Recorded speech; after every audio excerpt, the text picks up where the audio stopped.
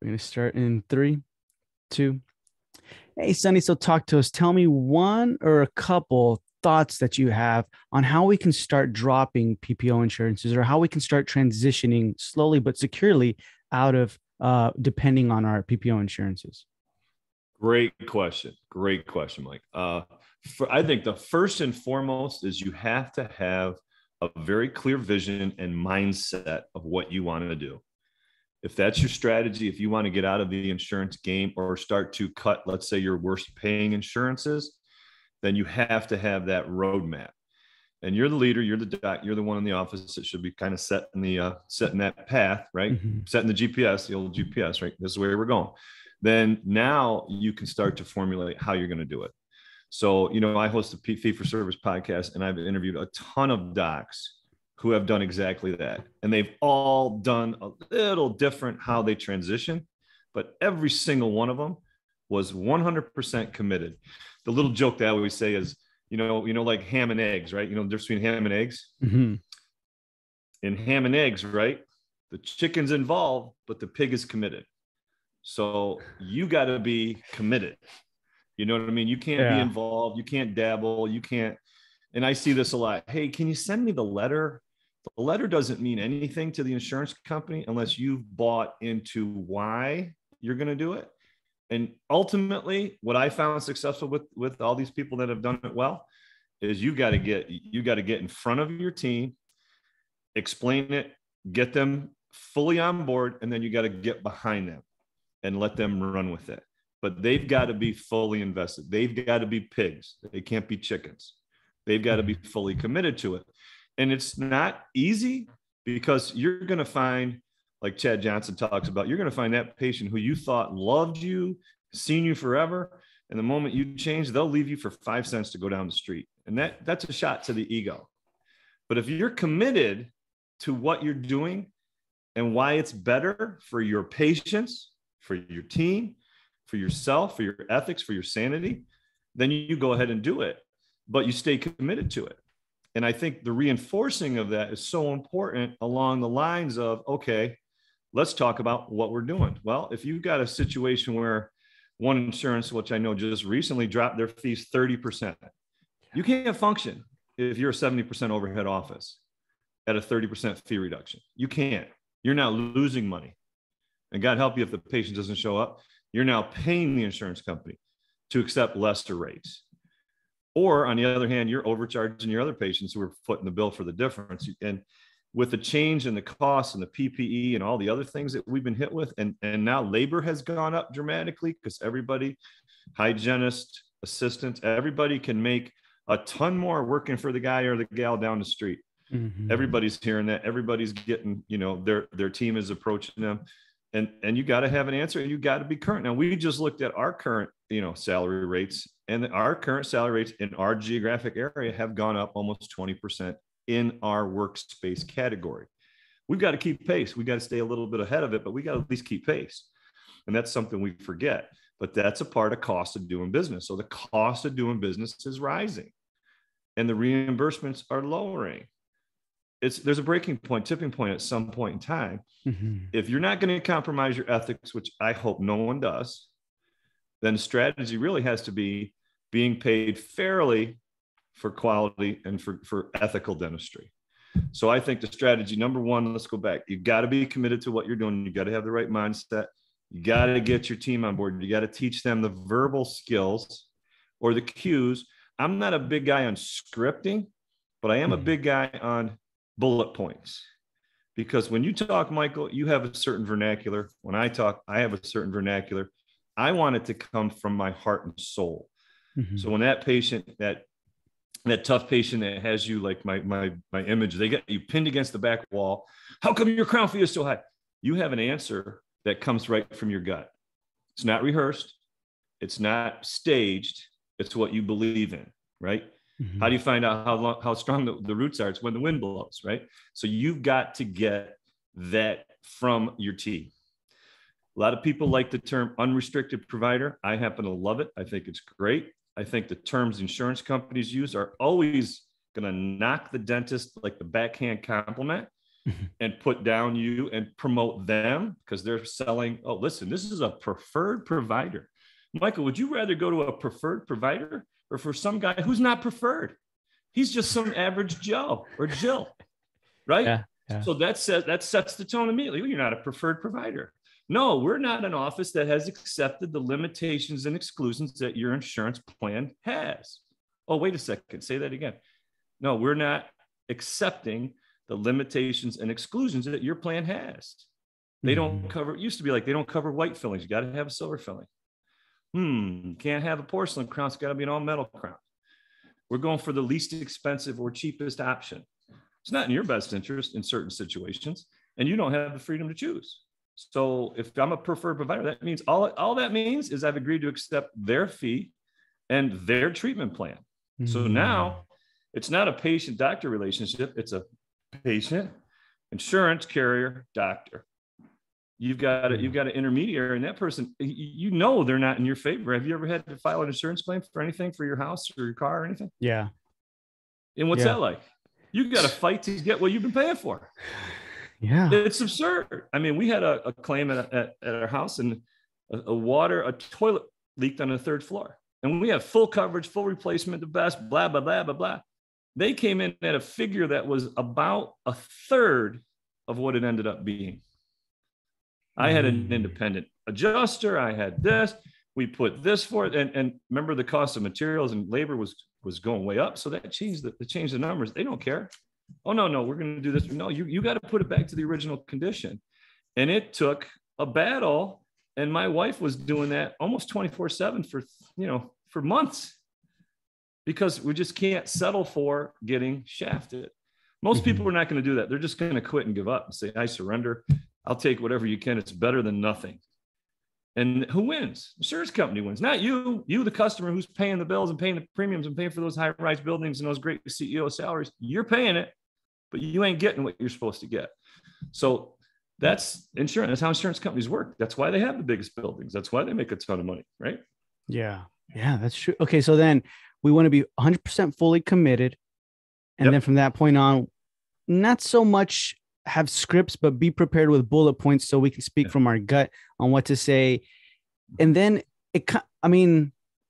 what would we do, Sonny? Let's just say we want to start out, because I know you started out as fee for service, right? But like, what would we do if we want to start out and we're going so slow, and it's like we're not even breaking even. We're starting to break to the point where we're like, I think I'm just going to give up and start taking some insurances, like something, because I got to do this. I got to make a living. Now you got to make sure your marketing is ahead of your curve. And Josh Bernstein talks about this all the time. It was a big mistake he made. He just cut it right away, and boom, it plummeted. He didn't have any marketing strategies in place to cultivate that part of his practice, or what became his desired practice. You have to go out there and you have to, find that, and then you have to go market towards it. So let's say you're the greatest implant dentist on the planet. Well, does anybody know about you? Does anybody know what an implant does? Have you been in the community? How have you reached those patients who are in the market and thinking about an implant? Nowadays with digital and social media and Google and Yelp and all these other things, I mean, you have a lot of different avenues to try to put your name and your expertise or your niche in front of those people who might be looking for that specifically. Now, that's target marketing. And that's, I think, probably one of the more successful ways to do it. But you have to make sure that your marketing is out there and you're bringing in those patients. And then those patients that come in, you take care of them like they are gold. There's not enough that you can't do for that person. And those people will refer other people. So take great care of those that you have. So let's say you do this and you decide one day you're going cold turkey, you got no marketing, and you lose 50% of your practice. Well, that other 50% of your practice, you better make sure that you show them the appreciation, the love, the warmth, everything, in your arsenal that you can, that's sincere, to help them build your practice back with patients just like them. Gotcha. So basically you want to roll out the red carpet for them, right? And let them know hey man, we love you, pretty much. Yeah. I mean, how many docs here pick up the phone every night and call every single patient that they saw that day that got an injection? or every patient they saw in hygiene. It was great. I'm glad you got your cleaning, blah, blah, blah, blah. And discuss with them. Even it's just an opportunity to reach out to them. I mean, I had a colonoscopy and I never met my doctor. I never met the doctor. I saw the physician's assistant. I went under, I saw someone in anesthesia. I wake up, they talk to my wife. I never saw him. I had to go back for a consult. And I literally, when I met him, I was like, oh, you're Dr. Shemenko. Oh, nice to meet you, Yeah. And so that's an invasive procedure. You got a tooth filled and your doctor called you. You got an 8-year-old in the chair you did a filling on, you call, hey, I want to talk to Sally. Oh, this is Mrs. Oh, hi, Miss Jones. Great seeing you. Let me talk to Sally. You want to talk to Sally? Yeah, I want to talk to Sally. Oh my God, Sally. Hi, and they can't speak, whatever it is, but you're calling because you care. And it's got to be part of your DNA. You're not doing it. You're not reading a script. You're not saying, how you doing? Everything good. Okay, nice. Click. You're like, hey, Sally, it was fun seeing you today. How's, I remember you said something about your phys ed class. How was that today? Good. Great. How's it? Everything going well with the tooth? Did you have to take any time out? No. Wonderful. Super. Go ahead and eat on that. Enjoy everything you want. Great seeing you. Can't wait to see you again. Boom. Yeah. That's building your practice. Yeah. I like that. And mom, don't worry, when mom's going down to get her coffee at Starbucks and she's like, who just called my office? Dr. Arias, man. He called for Sally. She had a filling. I had a colonoscopy. I didn't hear from my doctor. Yeah. It's really, that's just a personal touch that I think anybody could do. Yeah. One last question I want to ask you, Sonny, is how do you get your team on board with all this? So like give you an example is like, let's just say you decided, you made the commitment, you're dropping insurance, then your front office is like, look, doc, we're not busy. And the doctor goes up, why does my schedule have holes? Why is it right?